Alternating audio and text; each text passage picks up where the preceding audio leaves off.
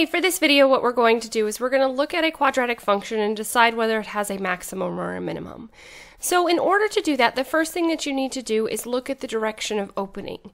For this particular one, because of the fact that the leading coefficient or the number in front of x squared is negative, it tells us that it opens downward. So if you think about what that would look like,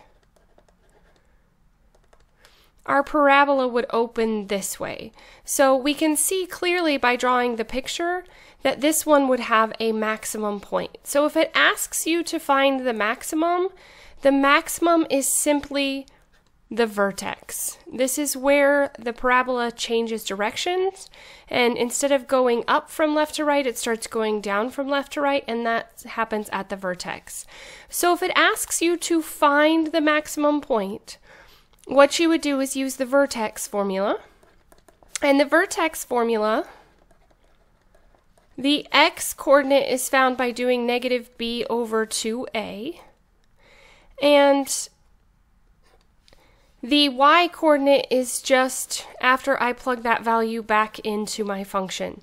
So we're going to look at this. Remember from our function that this is our a term, is the leading coefficient. Our b term is the term in front of x, including the sign, so always make sure that you include the sign. So we're going to go through and find the x coordinate first. So we would do negative 20 divided by 2 times our a term, which is negative 2. So we really have negative 20 divided by negative 4, which would give us positive 5. And now to find the maximum actually occurs at the y-coordinate. So it is the y-coordinate of the vertex.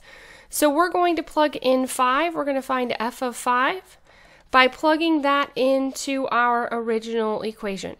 So I'm going to replace all of my x values with 5. So x squared would become 5 squared plus 20 times 5 minus 3. So if I simplify this, I would have negative 2 times 25 plus 100 minus 3. So if we further simplify, this would be negative 50 plus 100 would be positive 50, and positive 50 minus 3 would be 47. So if it asks for the maximum value, you are looking for only the y-coordinate of the vertex. So the maximum at 47 when x equals 5. As always, thanks for watching. If you have any questions, please let me know. If there are other topics that you need me to cover, please let me know that as well.